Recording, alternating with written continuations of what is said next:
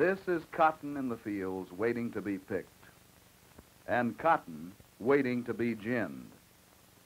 Cotton. A few years ago, gin operators would gin a farmer's cotton for nothing, just to get the seed. Today, the cotton farmer pays for the ginning, and the gin operator still keeps the cotton seed. That's only one of the problems which a cotton farmer faces. Cotton. That's the subject of today's U.S. Farm Report.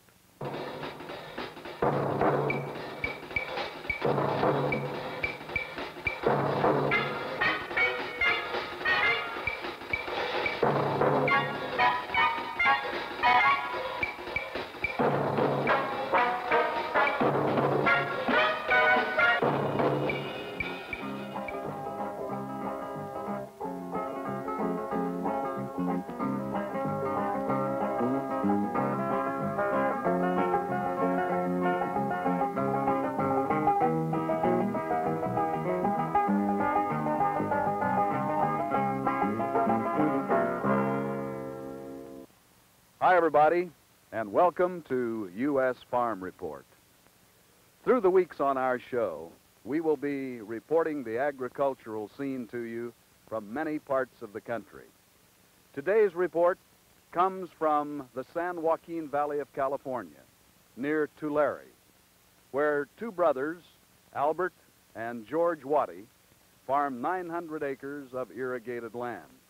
Al, George, it's a pleasure to welcome both of you to our show. We're glad to be here. Now, where did you all come to this valley from, Al? From Orange County, southern part of California. Now, that's where, down around Long Beach? Long Beach, yes, in the Los Angeles area. And why weren't you satisfied to stay there? Were they making inroads on your farmland? Yes, I'm afraid they were. Housing took our land. Yeah. We were sharecroppers down there, and we lost our land, lost our leases, so we were forced to go somewhere. We searched around a lot of different places trying to decide where to locate, and we came up in this area, and we liked it real well, and we've been here now for about 10 years. What kind of farming did you do predominantly there? Very similar to what we do here. The only really different crop we have here is cotton, where we have cotton, barley, sugar beets, alfalfa, same as we had in Orange County. Only you might say our main crop down there was dry beans. Took the place of the cotton here. Now, your family, George, as I understand it, came to that part of California many years ago. Yes, my dad came to California in 1908 and my mother in 1911 from Belgium. I was going to ask you about the name Waddy. It's spelled W-A-T-T-E, and it's actually Watte. Is that the way it was pronounced in Belgium? No, in France 5 generations ago. Oh, I see. That's we somehow got adopted to Waddy for ease reasons or something. I'm not sure why. But the Wattes then moved from France into Belgium and eventually then to California. It's Southern California. Something like that, right. Well, now, you mentioned that your production on the 900 acres here is pretty diversified. Al, tell us in detail what you are raising here and how many acres of each?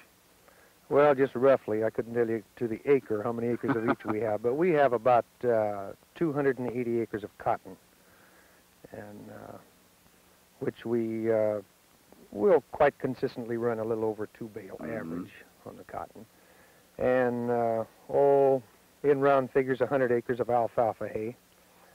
And, I'd say we'll run 8 to 9 ton of hay per acre. It's dry. And barley's a kind of a, when we can't think of anything else to plant, well, we go to barley. What do you call that, kind of a break-even crop? Give you something to do, or do you make a little money on it? Well, we kind of wish we could break even. I think we're... Hey, Frances is trying to get into the act here. Frances is the kid's pony, and what's she, about a year old, George? Yes, about a year. Well, leave her alone. She's all right. We enjoy having her on our show. And we usually end up with about 200 acres of barley. And sugar beets is, we'd rather think of ourselves as being sugar beet growers rather than anything else. And we usually raise 100 to 150 acres of sugar beets. and we've done real well with beets. And I'd say over the 10 years we've been here, we've probably averaged net to the factory 26, 27 ton with 14% sugar. How were your beets this year, George? Your sugar content okay? Yes, it was good. It was very close to 14%. Our net yield at factory this year was 27.25 ton. Before coming here to the San Joaquin Valley, we were making a U.S. Farm Report out of the Amarillo, Texas area, which, as you know, is a great milo area and also a great sugar beet area. Yes. And this year, the sugar beet producers in the Amarillo area are in a little trouble on sugar content, and they contend that this was caused by extremely high moisture and a disease that maybe you fellas know about called, I think it's leaf spot. That's it. And they were down to in the neighborhood of 9% sugar, which is pretty doggone low, isn't it? Yes, it's very low. Yeah. Well, now you have raised some seed crops too that I think we should know about, Al. Well, we wish we knew something about them too. It's kind of a new venture. Yeah. It was a matter of economics. I mean, this agricultural picture doesn't look too healthy in this area, or I don't suppose it does anywhere. And so we thought we'd give these seed crops a try. We had 20 acres of lettuce last year, but we don't know just how we came out on yet. We've just harvested it, and it hasn't been remilled, so we don't know what our net take will be on it. And now we have a few acres of cabbage, a few acres of onion, and a few acres of carrots. Not for human consumption, but for seed again. And you contract with the seed company? Yes, we contract with the seed company. We have a contract price on it before we... Well, this is just another effort to find another cash crop, isn't it, George? That's it, exactly. This kind of thing? It's a necessity. And it's something you really need in this area. We need another crop in this area very badly. Well, the Waddy brothers, ladies and gentlemen, are certainly qualified to tell us the story of cotton. And so on this week's U.S. Farm Report, that basically is our story. Cotton as it's grown here in the San Joaquin Valley of California. The state of California, by the way, in terms of cotton production, is number 2 in the nation, exceeded only by the state of Texas. And so we'll hear the complete cotton story from Albert and George Waddy a little bit later on. But there is another interesting story through the valley, and that's the water situation. And let's talk about the irrigation system and the fact that you really have here a double system, Al. Yes, we have actually a dual supply of water, and we have to maintain a dual supply of water because the water that we get in our canals, in our open ditches, is water, snow that's melted, snow melt. Right water. Down out of the mountains. Comes right down out of the mountains.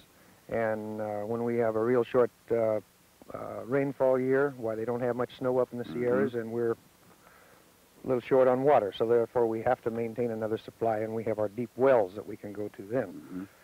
It's much more desirable to get our water out of the canals, and it's because it's so much more inexpensive to take it out of the canal than it is to pump it from the underground stratus. Well, this is a good year in terms of snow melting, isn't it? It certainly is. It's one of the best we've had ever.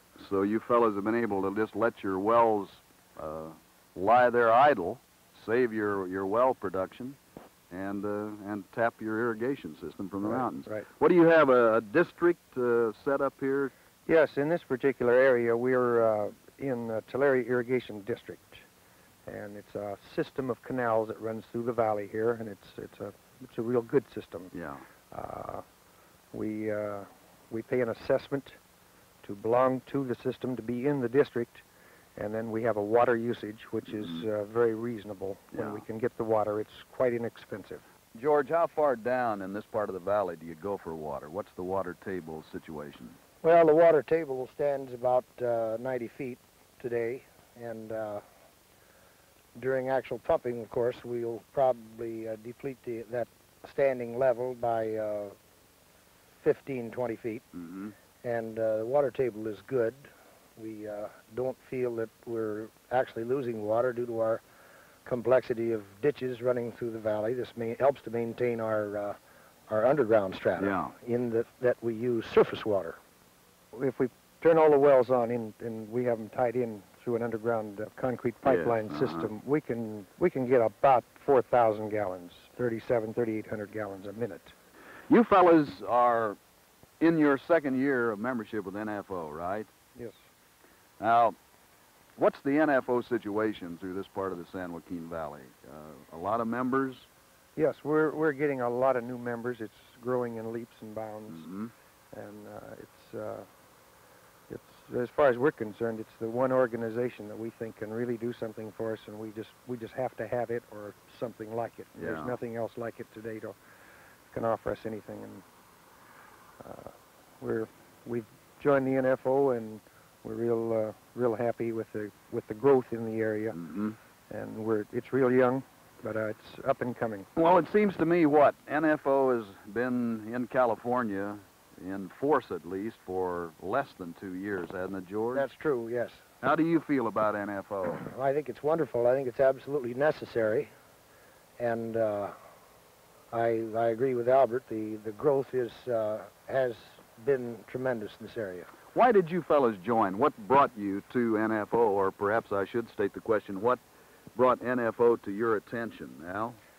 Well, a neighbor joined NFO. One of the very first people here to join NFO came over and explained the function of NFO to us and what it was doing.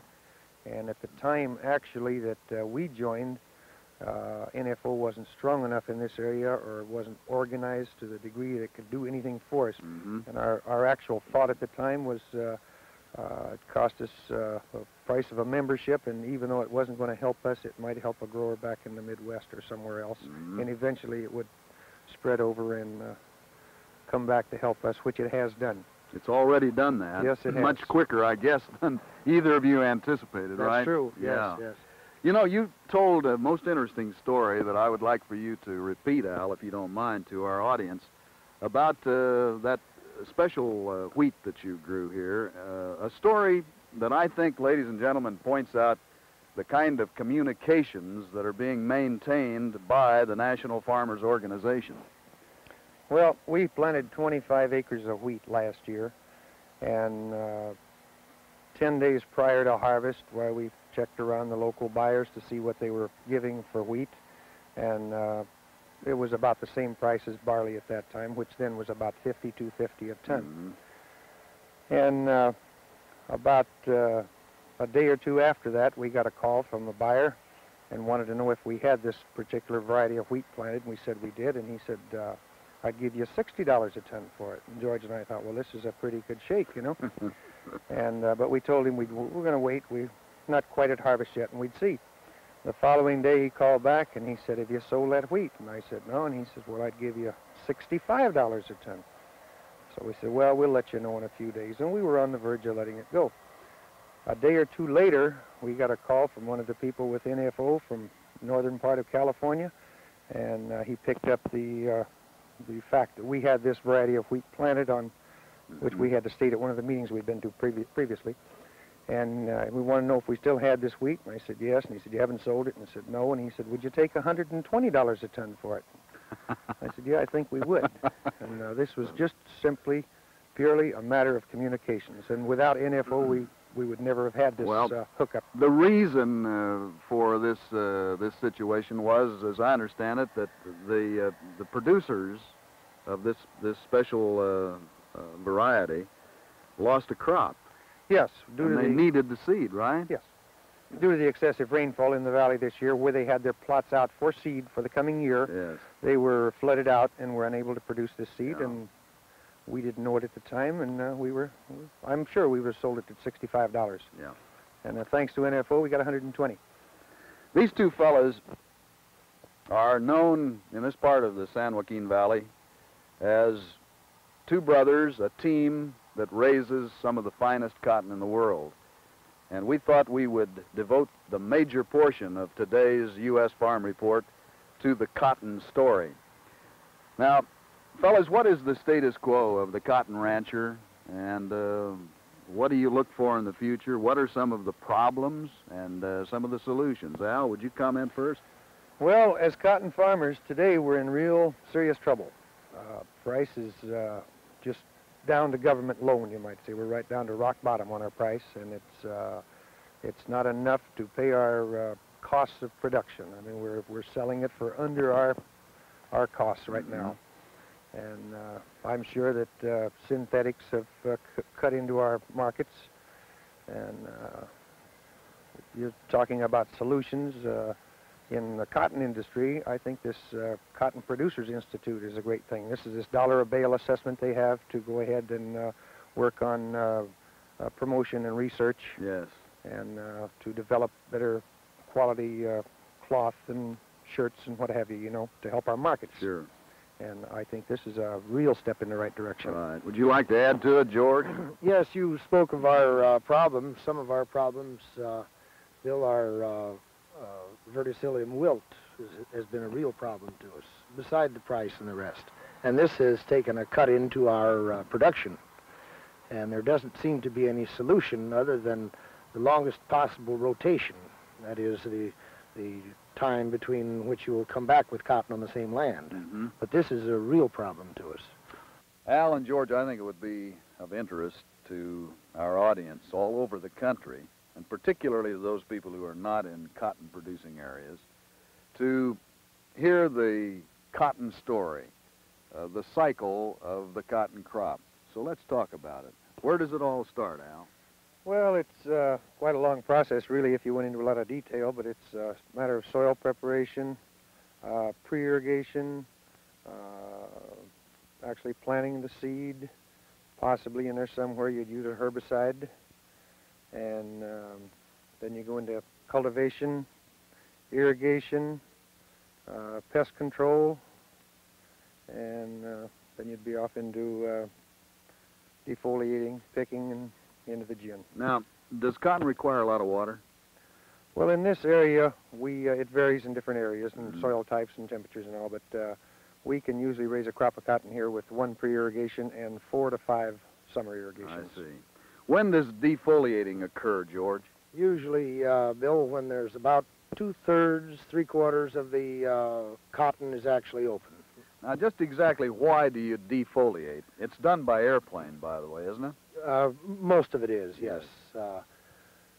It's done for the purpose of shedding the leaves from the cotton so that it will, you'll be able to pick a cleaner product with your cotton picking machine, assuming that it's picked by machine, which the great majority, of course, is.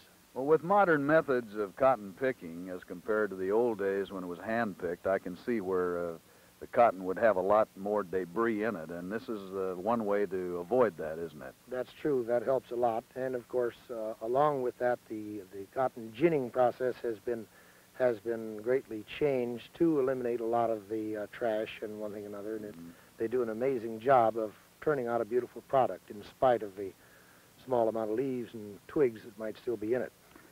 Let's get to the picking operation. The cotton picker, the machine, the cotton picker, is quite a complicated rig and a little bit dangerous. You have to respect it, don't you, Al? Yes, you do. There's a lot of equipment there, a lot of moving parts, and it takes a good operator. It's just not everyone can get up and run one. Anyone can drive one up and down the road, but to keep it adjusted properly, keep your dulfer set, your moistening pads set right, and use the right amount of moisture.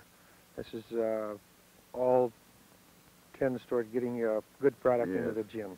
Well, now, you fellas use what is, I guess, the older type of cotton picker, the single-row picker. Yes, yes. And some of the newer pickers are what, 2-row pickers? Yes, 2-row, the new pickers. What does a 2-row picker cost today, Al? Oh, in round figures, $30,000. You'd have a little money invested if you were to go on to that newer piece of equipment, wouldn't you? Yes, we would. Now, a little while ago, Al was kind enough to show us the inner workings of the cotton picker. Let's take a look at that film at this time. We're going to take a look inside the door of the cotton picker here and see something that you can't see just driving by. It's quite a complicated affair, as you can see. These are the spindles that actually pick the cotton, and they have barbs and they have smooth places on them. This head, when it's in gear and going down the row picking cotton, every one of these spindles rotate, and a little later on, well, we'll put the head in gear so you can see what I mean by the rotation. As they rotate through, they move over into this area here on these little pads, moistening pads, Each one of these moistening pads has a tube which supply this pad with water. And as this spindle passes over this fin of this rubber moistening pad, it deposits a light film of water on the spindle. The spindle continues to rotate around, pass through the cotton. These barbs roll the cotton up. They come back here on what they call the dolfer. This is a rubber dolfer that flexes. It's not real firm, it's flexible. And back in the corner here, this dolfer will it's synchronized to where it rubs off the smooth spot of this spindle, deposits the cotton down here, which in turn comes up through the suction and back into the basket. And I think now we'll go ahead and roll let the head roll for you so you can actually see what's happening.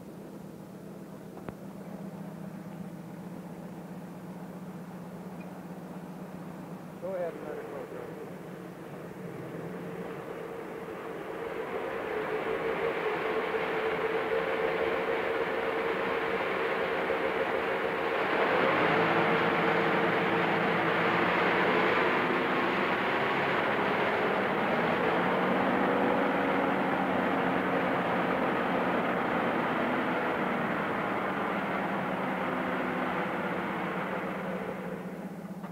Fellas, what is the capacity of these single-row pickers? How much cotton can they pick in a day? A single row picker in good weather can get about 5 acres a day. Now, the picker dumps the cotton from its hopper into the cotton trailer. Right. Your trailers are pretty standardized, aren't they, George? Yes, they're usually 6-bale trailers. That's a trailer 30 feet wide, 30 feet long, and about 6 feet high. That normally holds about 6 bales of seed cotton. Now, these trailers, of course, are hauled to the gin mill, and what happens there, Al?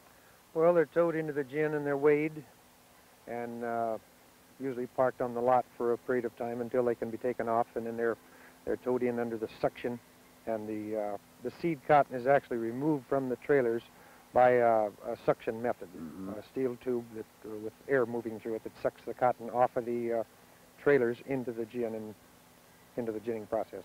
Now, the gin removing the cotton seeds is removing a pretty high profit thing, right? Yes, it is. And as I understand it, in the older days, and not too long ago, in fact, you almost got your ginning accomplished without cost just by exchanging the cotton seeds for the services. But that's changed, hasn't it, Al? Yes, it has, due to the lower price now on cotton seed, where we used to go in and take our cotton in, we would get possibly $1, maybe $2 a bale credit. And now it's costing us somewhere between $5 to $7 a bale over and above the seed. Now, you talk in the cotton business about percentage of usable product. Is that a good term or a bad term? Well, we call it turnout.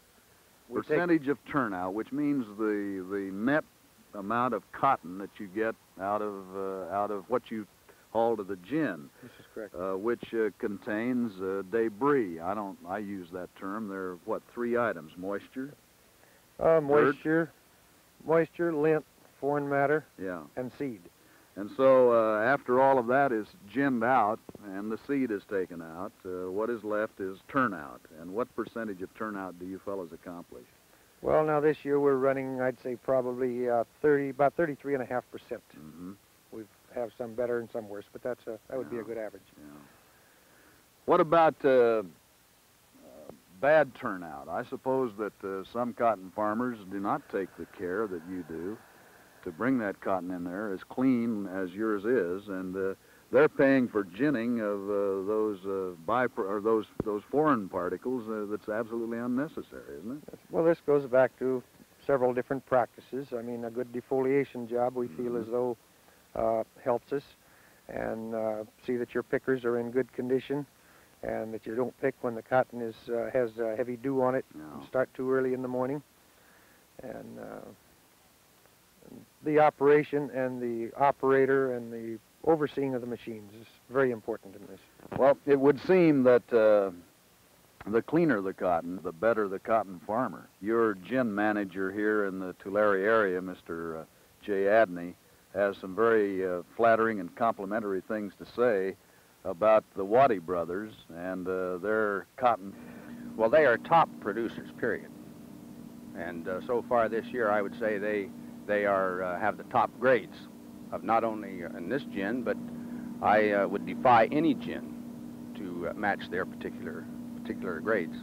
Production-wise, I understand from hearing stories around the country, there again they are excelling. What is the investment in this kind of a cotton gin? Well, to replace this cotton gin today would probably run somewhere around $400,000. George, how much do bales weigh? Well, a bale of cotton is commonly referred to as 500 pounds.